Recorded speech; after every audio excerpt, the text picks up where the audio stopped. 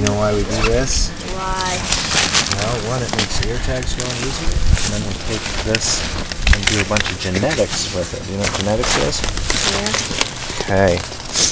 So that's what we do with those, so we can find out all about who its parents are and all kinds of cool stuff. So the 3 kittens look pretty healthy, right? I never saw photos of them.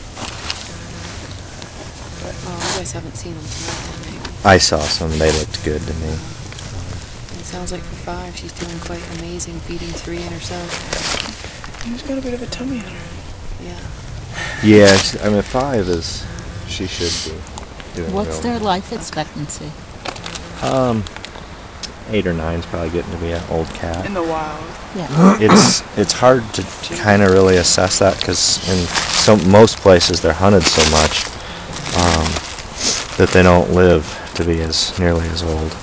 So we could have an older population here than other areas. What's your number today? 45?